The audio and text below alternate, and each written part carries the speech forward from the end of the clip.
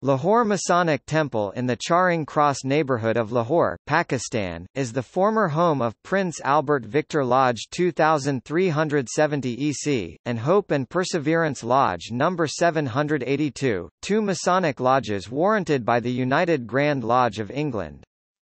The building has not been used for Masonic purposes since the lodges were disbanded in 1972, when then Prime Minister of Pakistan, Zulfikar Ali Bhutto placed a ban on Freemasonry in Pakistan.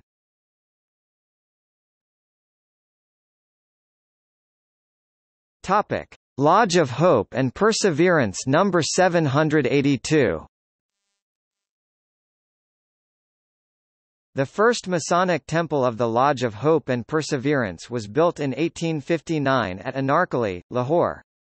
Its site on Lodge Road is now occupied by Lady Maclagan Government High School. The second Masonic Temple was built in 1914, using the foundation stone from its predecessor, on land that had once been a garden.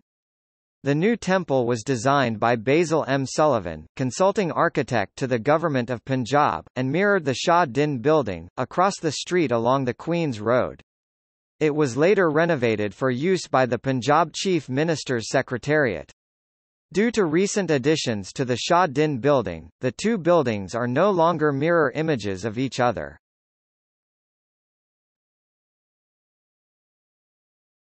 Topic: Rudyard Kipling.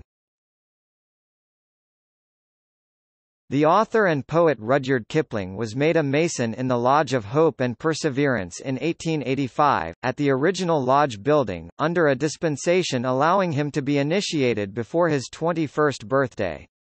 He served as secretary of the lodge following his initiation. He remained a member of the lodge for 3 years, demitting in 1889.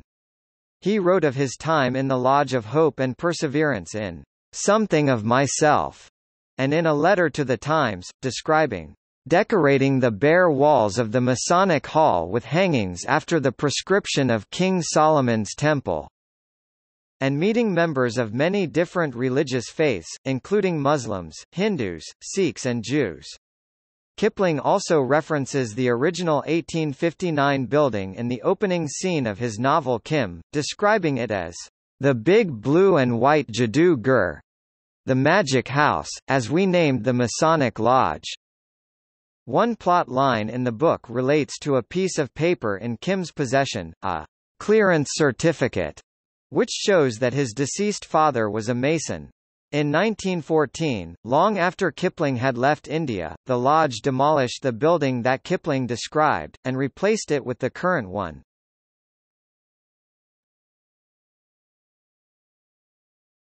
Topic: Current status. In 1972, Zulfikar Ali Bhutto, then Prime Minister of Pakistan, placed a ban on Freemasonry and many other foreign organizations present in the country. The lodge was then disbanded and for a time the building was unused.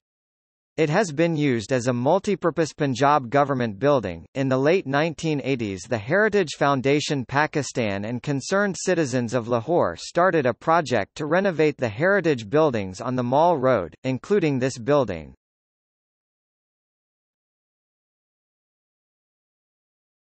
Topic: See also: Freemasonry in Asia.